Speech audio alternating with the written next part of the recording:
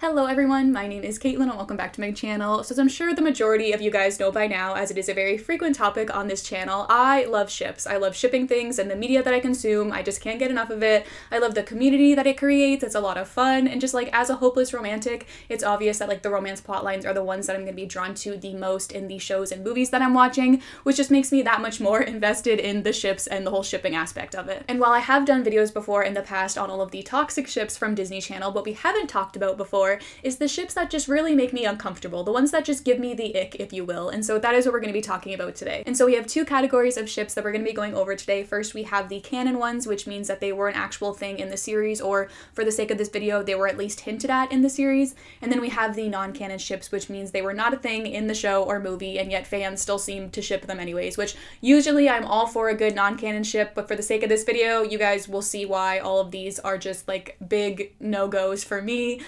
But yeah, we're going to talk about that when we get there. First though, I got a very exciting package in the mail recently that I've just been dying to open from today's sponsor, which is Casetify. Let's unbox this and talk about them. And yeah, I'm excited. So yeah, this is what it came in. What a fun box. We love to see it.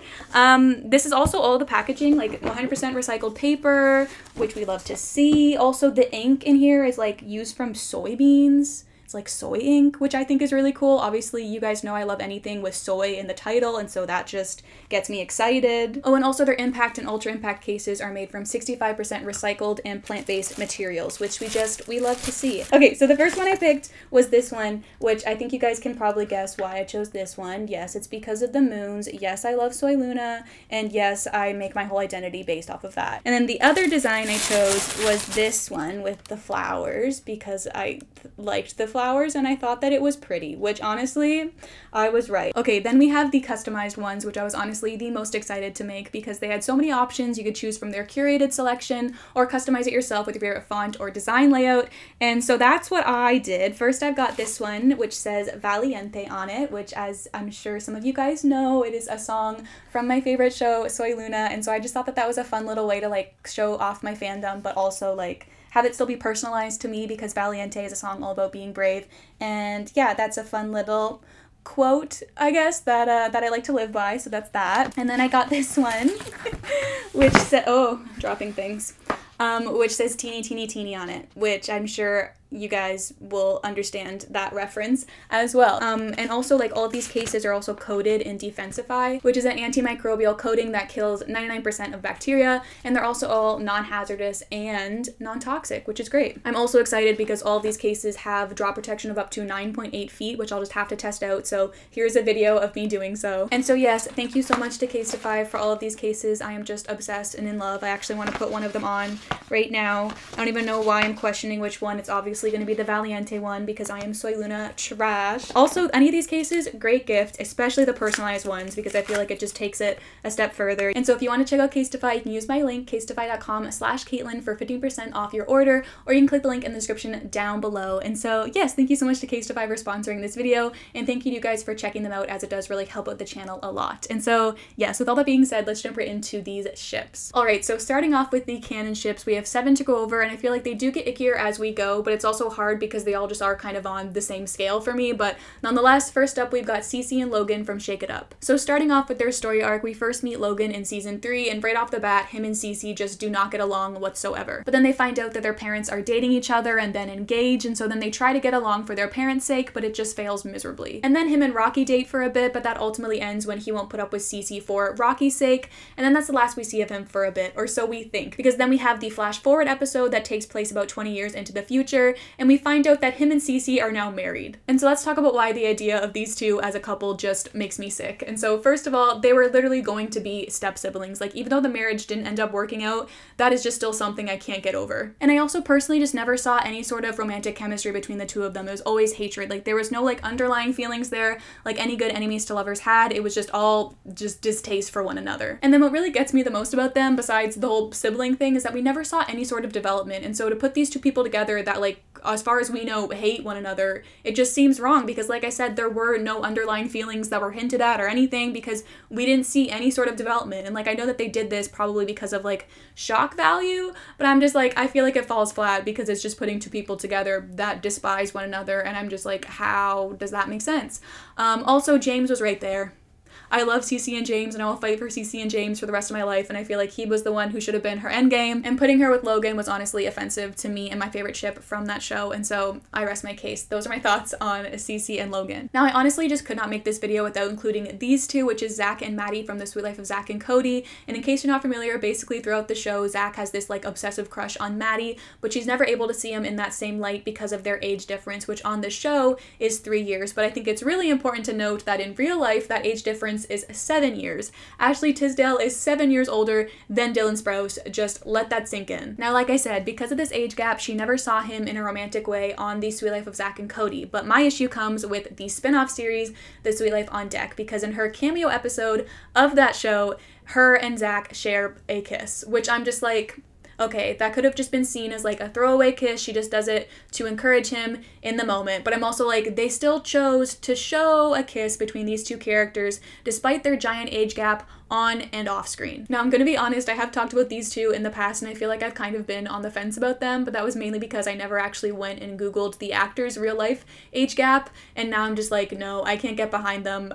No. It's so crazy for me too to think about how popular of a ship these two are when we have Maya right there. Like, let's just let Zack and Maya be our true headcanon endgame and leave these two to rest. They are besties and nothing more, and so let's just leave it at that. Sound good? Alright, cool. Moving on. Next, we just have to talk about Trish and Chuck from Austin and Ally, and I'm honestly surprised that we have not talked about them until now. So they were enemies by association throughout the series. Chuck was the rival to Trish's friend Des, but there were moments throughout the show where Chuck would express interest in Trish and she would always respond with disgust towards him. They did go to prom together, but that was only so that Trish could use him to win the dance competition and then use the money to go visit her boyfriend Jace. But then he ends up showing up and she's like, I'd rather be with him anyways, and then Chuck also ends up ditching her halfway through the dance so that he can be with his ex-girlfriend. And yet in the flash forward finale sequence, someone thought it would be a great idea to show Trish and Chuck as married and with a child. So these two make me nauseous in a way that I just feel like I don't even know how to express. I mean, obviously there is the comparison to Cece and Logan in the fact that they show them together in a flash forward sequence without any sort of romantic development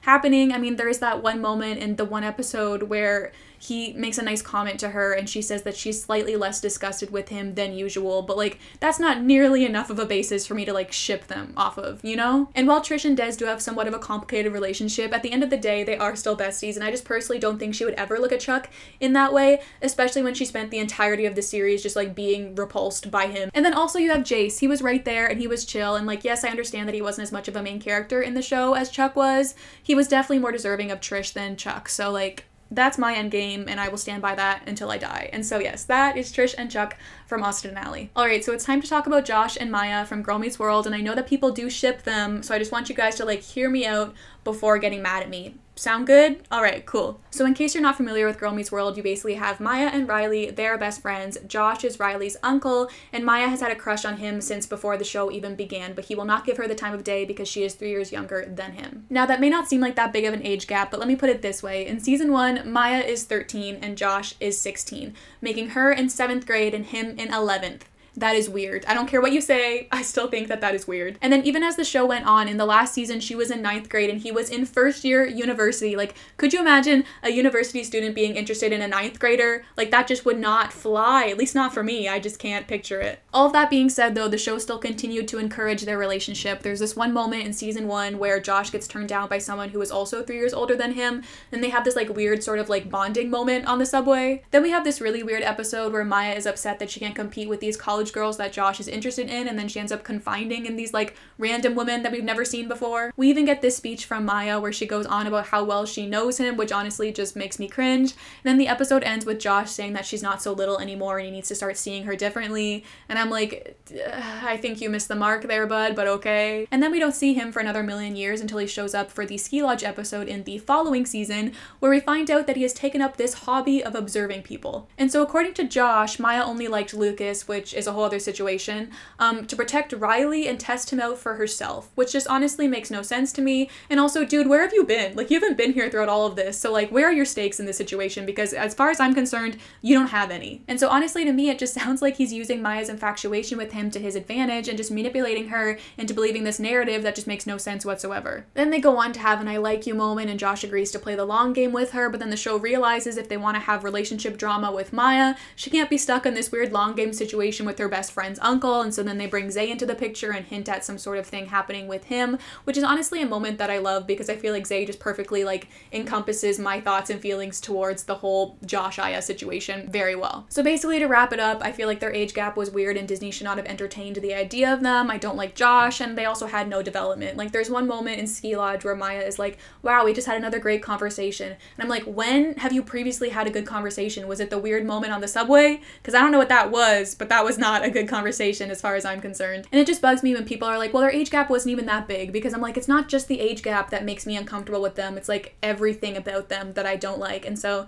yeah, that's why they're on this list. So this next ship, I'm actually not too sure if anyone actually does ship them, but if you do, then this is for you. And so yeah, it's Nicole and David from Alex & Co. Basically, Nicole and David meet over the summer between season 1 and season 2, and we find out that David is going to be the assistant chef for their cooking elective at their high school. And it's pretty clear from the start that David is interested in Nicole, even though she is in high school and has a boyfriend. They share a few really weird moments that Nicole just does not look comfortable in whatsoever, like the one where I think he calls her splendid or something. And then he ultimately tries to kiss her, but she turns him down because she is not interested, which she's made very clear, so I'm not really too sure why he thought that this was a good idea, but nonetheless, a photo gets taken of them while he's leaning in, making it look like they have kissed when they haven't, and basically all hell breaks loose. So they cancel the cooking class and fire David, rightfully so, but then the show ends up taking like this weird turn where they act like the class and the extracurricular is to blame for creating these like improper environments, and then Nicole's like, this isn't fair, and makes this whole like statement and protest with like everybody at the school kissing each other randomly, which ends up working,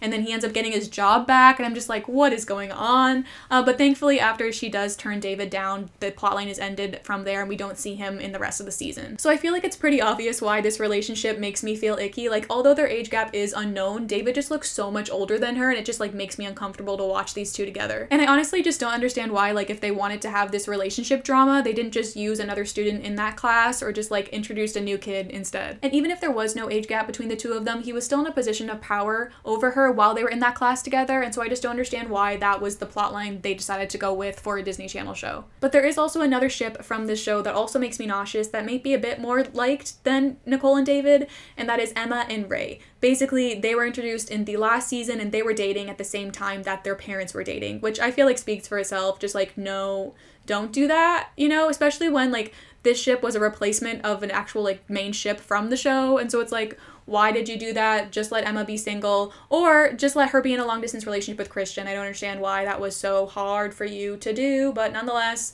I rest my case. That is all I have to say about Alex & Co. So I think we've all been waiting for the day where I could finally rant about Germán and Angie from Violetta, and that day is today, and I'm excited. So a little bit of a backstory first for those of you who may not be familiar with the show. Basically, it follows this girl named Violetta, whose dad is very protective over her after the death of her mother. He cuts off ties from her mother's side of the family, constantly has them moving around, and forbids her from singing as her mom died in a tour bus accident. So a bit of backwards logic from Germán there, but the show had to have conflict somewhere, and so that's what it was. So then we meet Angie at the start of the show, who is Violetta's aunt on her mother's side, who has never been able to have a relationship with Violetta because of her dad's overprotectiveness. And so Angie has just found out that they have moved and are now living like right near her, and so she's like, this is my chance to now be a part of her life. And so she shows up at their house. How she got their exact address is beyond me, but I guess that's not the point. She shows up and nobody recognizes her. So out of the fear that if Germán knew the truth, he would take Violetta away from her again, she decides to pretend to be her tutor, and then sparks begin to fly between the two of them. As in between her and Germán, not her and Violetta. That would be even worse. However, Germán is engaged to someone else, and also Angie is, well, keeping it a secret that she is his dead wife's sister, so it's a bit of a mess. So the season goes on with many will they won't they moments, including this one moment where he pretends to pass out in the hopes that she'll kiss him, or this other time where they're in the car and he like leans in to kiss her and she's like, what are you doing? There was also this weird time during the second season where Germán was going through his like Hannah Montana story arc, and they would have like these really weird flirtatious interactions that just made me uncomfortable. But the show goes on with many more will they won't they moments and 2 more engagements on Germán's end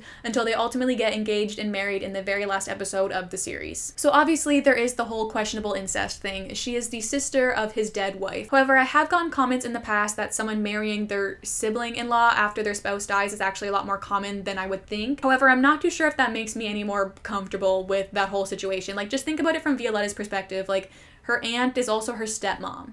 I don't like that. Now, although the show has over 200 episodes, there is still just such a lack of development between these two. They never actually dated, which means we never actually got to see how they would work together in a romantic relationship. And they also just had such better alternatives throughout the series. Like, I honestly really liked Angie and Pablo. They were such a great friends to lovers. And I also just really liked Esmeralda. I thought it could have been really interesting if they brought her back and gave her a redemption arc. I could have definitely got behind that instead of this like weird, questionable incest situation. And while we're on the topic of Violetta, I just feel like I have to give a shout out to Maxie and Mara, which was this really weird story arc that lasted about 5 episodes in the first season. Basically, Maxie has a crush on this girl, and then he finds out that she's his cousin, but he still like can't stop himself from liking her. But then we later come to find out that she's not actually related to him by blood. Like, she's the daughter of his uncle's, I think, first marriage, not like the aunt that's related to him. But she still ends up shutting him down because she's like, I cannot be interested in somebody who would be interested in a family member.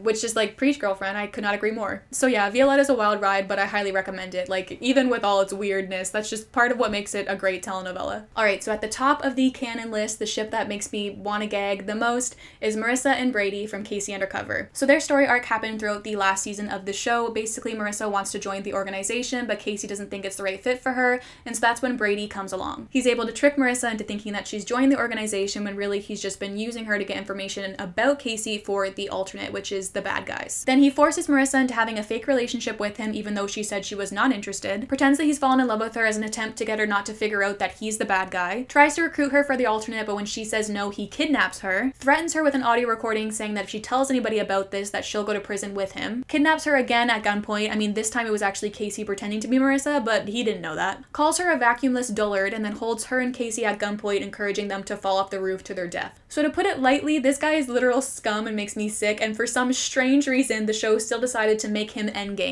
He's able to escape after he tried to murder them, and then we don't see him for a while, but then he comes back near the end of the series as a part of the organization, and then they rekindle their relationship, and yeah, they end up together. And so the show just like expects us to accept the fact that he's changed and is a good guy now, when we haven't seen any of that process. He got no redemption arc whatsoever, and as far as I'm concerned, I don't really think he showed any remorse for his previous actions. And the show tries to act like him and Marisa had something before when they didn't. It was all fake, so like, why would I believe it now, especially when it is so rushed? And call me crazy, but I just feel like Marisa deserved so much better than someone who kidnapped her twice, treated her like an object, and also, oh yeah, tried to murder her. Also, do you guys remember that guy from the food bank? Like, what happened to him? He was so nice, and this is the endgame that Marisa gets? Like, I feel like it's just so unfair.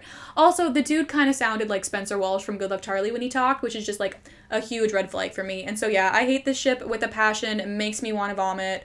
I feel like this one is even worse than some of the non-canon ships, which is saying a lot. But now that we've talked about all of the canon ones, let's move on to the really wacky ones with the non-canon category. Alright, so sometimes even when Disney does not intend for things to get shipped, they get shipped anyways. We've got 5 ships to go over. Again, they're ranked from like least to most icky, but honestly, they're all bad. Before we jump into this section though, I feel like I have to give a shout out at the beginning to Casey and Derek, because like theoretically, yes, they should be on here. They are step siblings. I should not ship them together, but for some reason, I still do, even though I know it's wrong, and they don't make me feel icky, so I can't include them because that would be a lie. And I don't lie to you guys. It's bad business. It's bad for your soul.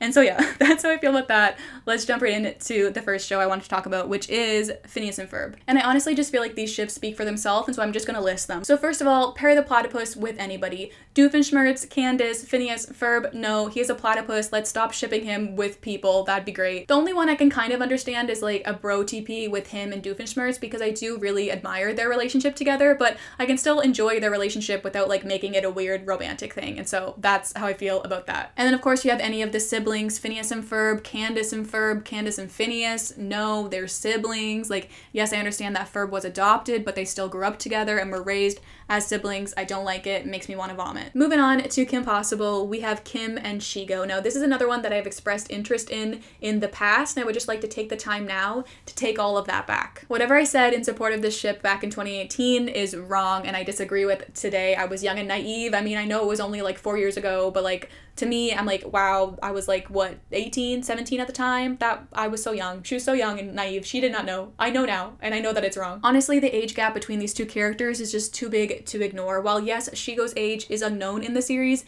she's likely in like her 30s or 40s, while Kim is a minor in high school, and that's just like wrong on so many levels. And I understand why I was all for it in the past. Like, I love a good enemies to lovers situation. I love a good foil character situation, but honestly, not everything needs to be seen as romantically. I've learned that now, and these two should not be shipped. And so that's how I feel about that. Now let's talk about Gravity Falls, because the animated series are taking over this section of the list. So first of all, Mabel and Dipper, no, they're siblings. We don't need to ship that. Why can't we just have a healthy sibling relationship without people seeing it romantically? I don't know, but I don't like it. Next we have Mabel or Dipper with Bill, which just no. Bill is a demon who caused havoc on them and everyone they know and love. I don't understand why this is a popular ship, and I don't like it. It makes me uncomfortable. When I was watching the show, I just couldn't fathom or understand the fact that people do ship Bill with either of the twins, because it just screams toxicity to me, and I see no like romantic undertones anywhere in any of the plot lines. But yeah, that's just how I personally saw that situation, and so that is why it is on this list, because I personally find it gross. So when I was doing research for this video and searching for ships from Wizards of Waverly Place, for some reason it kept coming up that Alex and Justin were the #1 ship from the show despite the incest, and I was just like, says who? Like, who claims Alex and Justin as a #1 ship? Because I sure don't. And like, I've been running a YouTube channel about Disney for the past like, what, 6 years now? And I cannot say I've ever received any comments, and I do read the comments, that says that they ship Alex and Justin. So I just have to say like, no, I don't think that's true, but like, I guess maybe people ship them. None that I've heard, and I've been in this community for quite a long time. And I guess I can see why people would ship them, because they do have great chemistry and they have a great dynamic with one another, but it's a great dynamic as siblings because they are brother and sister. And I really don't understand this one, especially when they both were given such great endgames on the show. Like, there is no need to put them together. Like, no.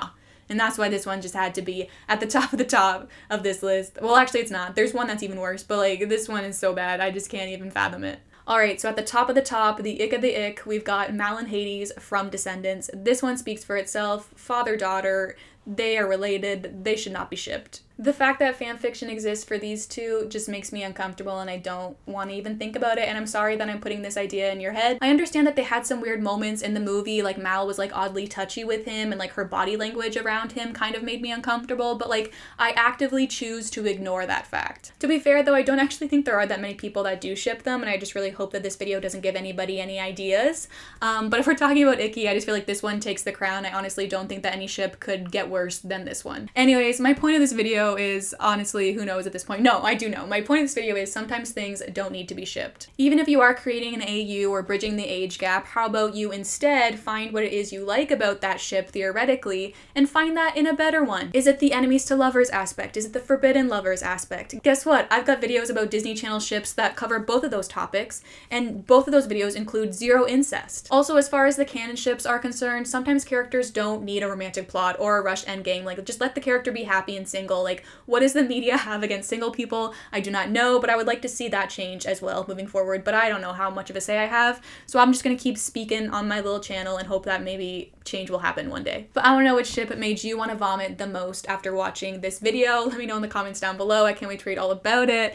Anyways, Cater Tots, that is all for today. I hope you'll have a wonderful day, and I'll talk to you very, very soon. Also, I got a haircut. In case you didn't notice till now, I chopped my hair off and I really like it. So don't forget to let me know in the comments down below how much better it is than it was before. All right, cool. Thanks. Bye, guys.